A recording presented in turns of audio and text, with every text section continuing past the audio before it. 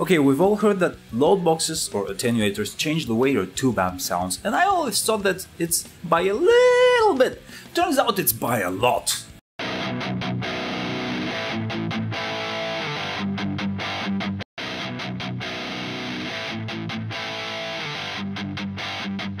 And just to preface this, not all load boxes are made the same. We have the dynamic or reactive attenuators like the super expensive box, and then the more reasonably priced two-note stuff like the captor. Then when you go lower in price, we have these, which are static loads.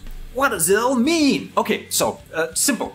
When you hook up your guitar amp to your guitar cab and you drive the speaker hard, it goes in and out, push and pull, and it reaches its limits and it goes back, and it increases and then it decreases its resistance, and then the power amp of your tube amp drives it harder, softer, harder, softer. It's like a little dance. That's why we say the speaker has an impedance of 8 ohms, right?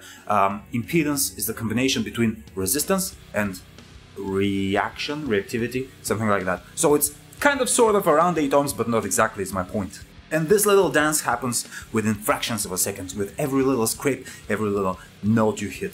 That's why we love the dynamics we can feel from our tube amps. It comes from the power amp.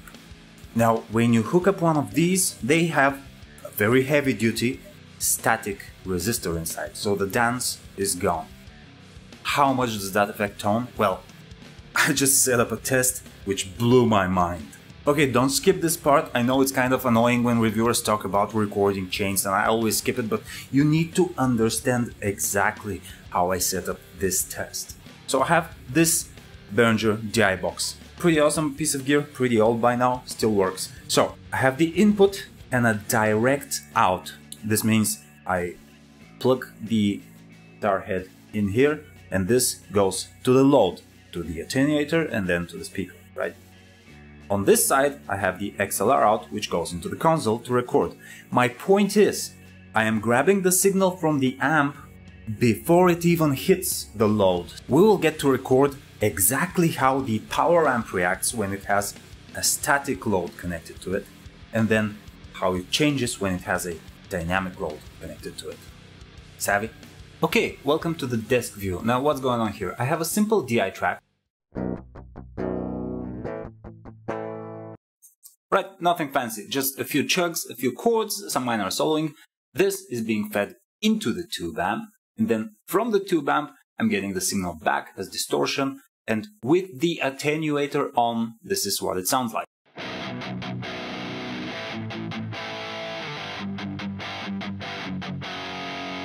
Not too bad, right? I have an impulse on that. It's a method cab with just a 57 mic. I'm not trying to be fancy. I'm just looking for the differences in sound.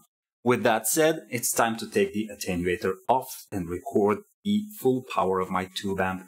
May my neighbors have mercy on me. Okay, we're back, and boy was that a trip. Anyway, we now have the recordings. Now don't look at these, I'll get to them later. Now the very first thing I notice, here's the non-attenuated recording, here's the one with the attenuator on. This one is much quieter. Now, I'm not stupid, let me remind you, I am grabbing these recordings before the signal even hits the attenuator. So this is basically the power amp already reacting to the load and being much more silent. Well, let's hear how it sounds, shall we? Attenuated.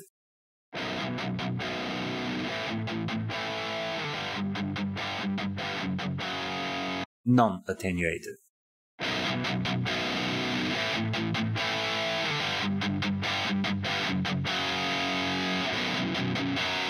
So much more sparkle, so much more dynamics. Okay, let me bring this one up. Seems about right. Again, attenuated.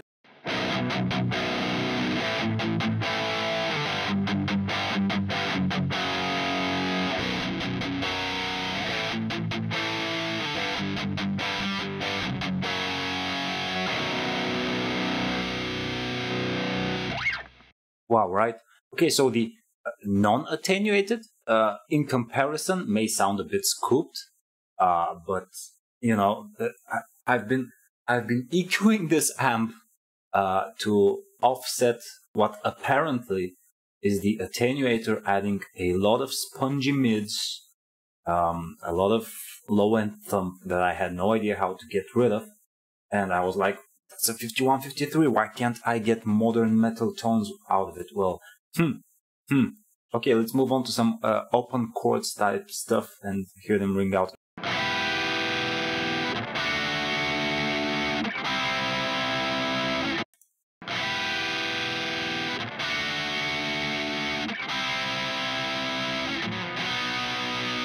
So much more presence. It just sings at you. That is a massive difference in sound, and I always thought it's gonna be tiny. Okay, a short solo.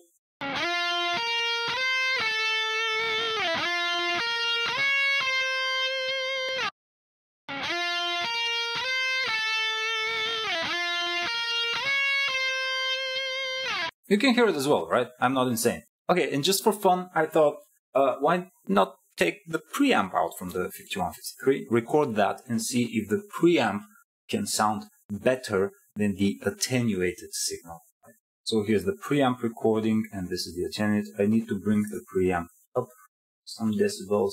Wow, just visually looking at it, you can see that we still have some dynamics in the attenuated recording, but absolutely no dynamics from the preamp itself. So let's listen. Attenuated first.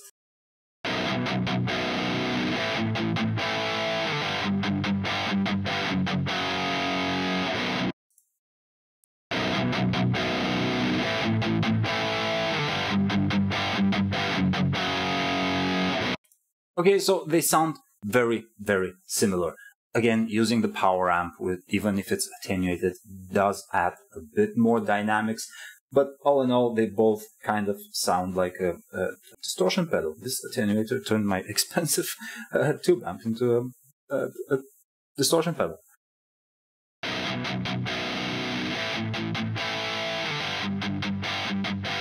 Okay, I'm just gonna chop these up and give you a quick comparison. Okay, it's not perfect, but here we go. So attenuated, not attenuated, preamp.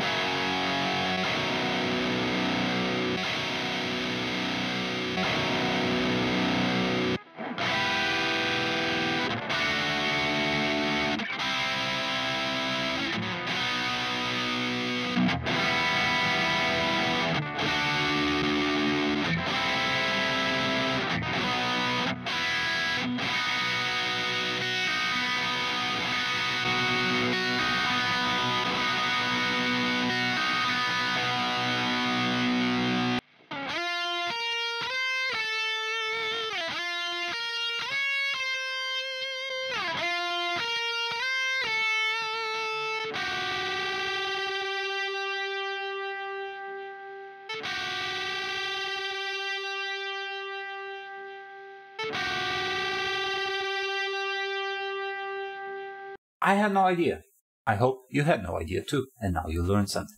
Wow, right? So, what does this mean to you? Well, a few different things. For one, the new mini heads, they're very popular now in 2024, right? I don't want to rag on PV, but you know, PV 6505 mini head, Invective mini head, we have the EVH, LBXs, angles, and so all of that. And all of them, or most of them, have some sort of power sock, right? You can dial them from full power to half power to like 1 watt, maybe completely off. Now, they typically don't have the room inside or the budget to have a dynamic power sock in them. You can rest assured that if not all, most of these have a static load inside. And that's interesting because this all started when I was watching reviews on the 6505 mini head. I was watching a review by YouTuber Kyle Bull, who makes amazing content. And he was reviewing the 6505 mini head, and he said, I don't like the way this sounds when the power sock is engaged. I only play it at the full 20 watts. And I was like, that's weird, wow. And then I watched a teardown of the 6505 mini head, and the guy that was tearing it out pointed out the resistor. He said, this is a heavy-duty ceramic resistor for the load. It's probably not going to sound good. And I was like, why? Well, that's why I made this test, and now I understand why. Okay, the second point. If you're a tube connoisseur and you like to just have a trophy amp in the house, but you know you can't play it for more than 15 minutes a week, right? So maybe you're thinking about getting a cheap load box. It is my opinion that instead of using this, it's much better to just have the volume at 0.5 on your tube amp. It's gonna sound like ass, but not that much ass, right? Or alternatively, consider buying a dynamic load box. I definitely want to get myself a torpedo captor now. Send me money. And third, if you're a guitarist who just wants to get amazing tone and you have it drilled into your head that you need a tube amp, in 2024, not really. Tube amps have become impractical. You've got nowhere to play them, you've got nowhere to carry them, not many stages can accommodate you, and you know, festivals where you go on stage to just play 5 or 6 songs are a thing, and what are you gonna carry like a full stack there? Here's my take.